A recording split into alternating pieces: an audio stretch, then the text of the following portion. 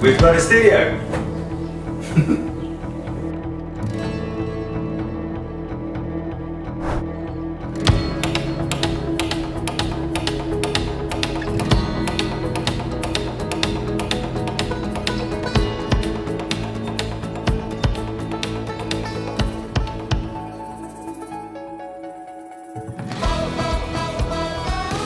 Alright guys, so we actually got a topic this week and it's how to get listings.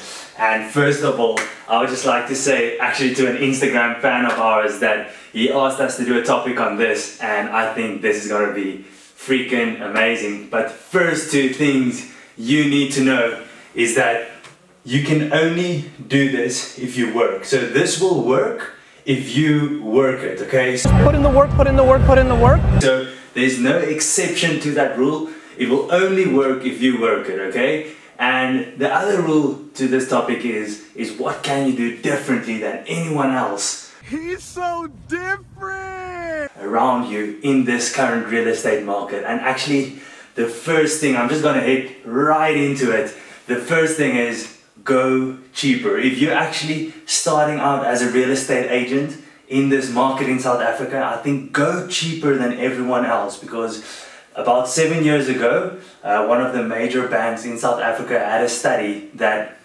95% of their people don't deserve 15,000 Rand a month. Maybe think about going a little bit cheaper than everyone else, making your odds more, because in real estate, as a real estate agent that's working solo, it's all about getting odds in your favor. And I had to say that I started out my career in working just with houses that's cheap, and I wrote out, if not more, exactly the same commission as a person that actually had to work on a more expensive listing. The nice thing about getting a cheaper listing as well is that it sells faster because more people can afford it. So the more you have of that cheaper listings, the better it is for you. The major thing about when you start out as a real estate agent, you gotta get everyone to know your name. You gotta be known as the person that's actually selling the property. And I think that's the most important thing, is that if you are being known as the person, the real estate agent that's selling the property, then you're starting to get, or people are going to come to you because you're going to be the go-to guy basically, or the go-to person. And the third one is with the go cheap subject, is don't just focus on getting exclusive mandates. Actually focus on working on open mandates. If you work on an open mandate, you get the chance to outperform 12 to 13 other agents. We're always winning. And I think if you can make it a goal for you to outperform them, outsell them the whole time, that's where you actually get that satisfaction of, I'm becoming damn good. I'm doing great, I'm looking great, I'm feeling great. But for starting, I think that is the best way to get listings, to get a lot of them, and just be willing, because you just got to serve people. You just got to get out there, get your name on the street, get people talking about you, be willing to work on an open mandate, be willing to outperform other agents, be willing.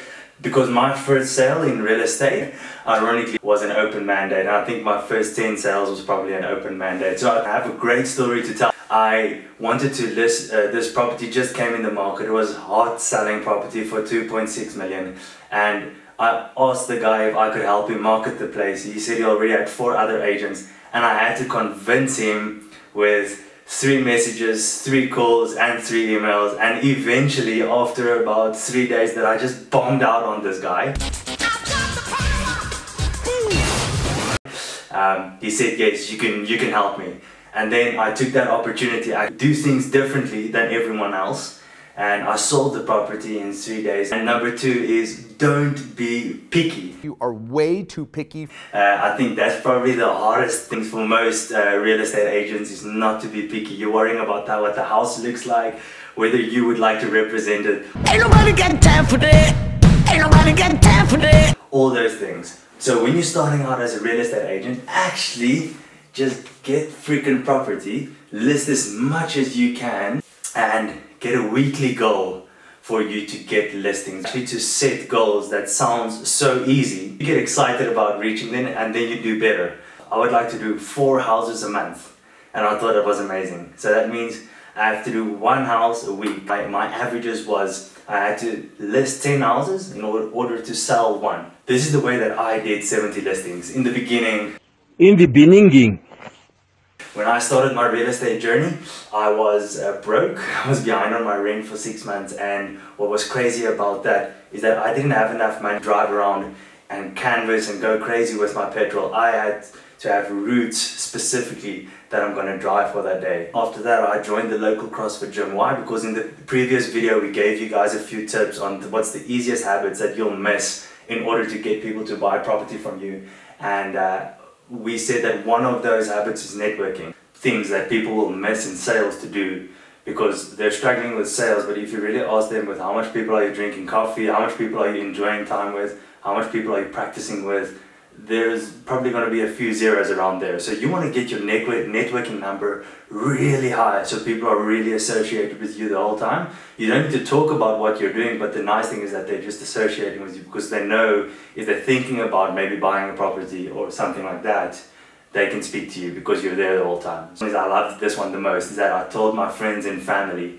that I'm a real estate agent. And we actually have a few questions that one of the guys on Instagram wanted us to answer, and is how do you get to a property first? So that's actually just coming back to, if you're going to get to a property first, you're actually going to give an owner a reason to call you first because they want you. So what happened to me in the beginning actually is that I listed a lot of the houses just on one side of town.